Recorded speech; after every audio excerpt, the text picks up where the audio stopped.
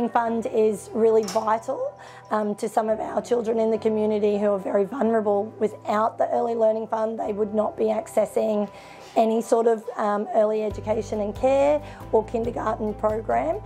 Our pre-kindy group is a really vital age. It's the age where we can really start to notice a lot more around our developmental milestones and goal setting. We can really detect those early intervention support needs that are needed. My daughter Layla, she's 3, attends junior kindy at Goodstart Early Learning.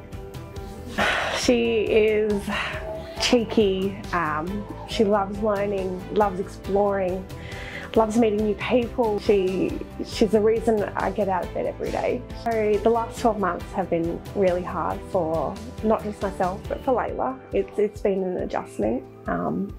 Unfortunately, due to COVID, Layla's dad and I both lost our jobs.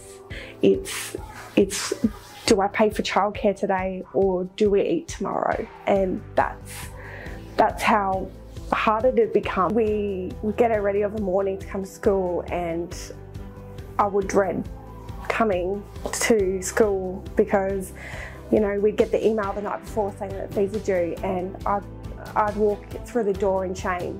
I said, "Do I have some really great news I want to share with you?" And she just started crying.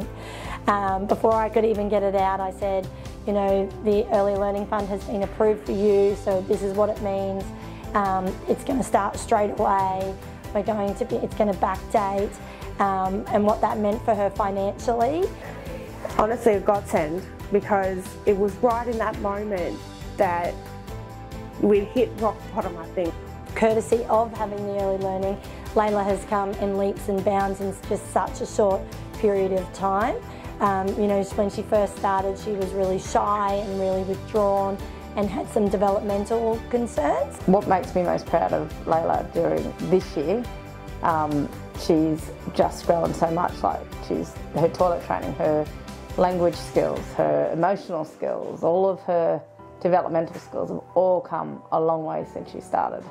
So it's been really great having Layla with us more days, particularly because we've been able to give her a really consistent, predictable routine, which has been able to see her thrive in that position. It's really nice to see her find her confidence and become a little bit of a leader in the room and really navigate those transitions along with her peers, and that support that she's now received, she's actually giving that back to her children, to her peers as well. Without the Early Learning Fund, I honestly don't know where we'd be.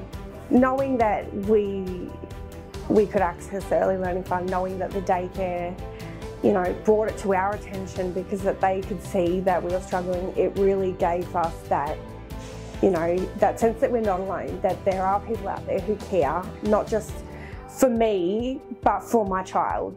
I know I'm not the only mum, I'm not the only parent that in the last 12 months has worried about when they're going to be able to pay their fees and when they're going to be able to put food on the table again.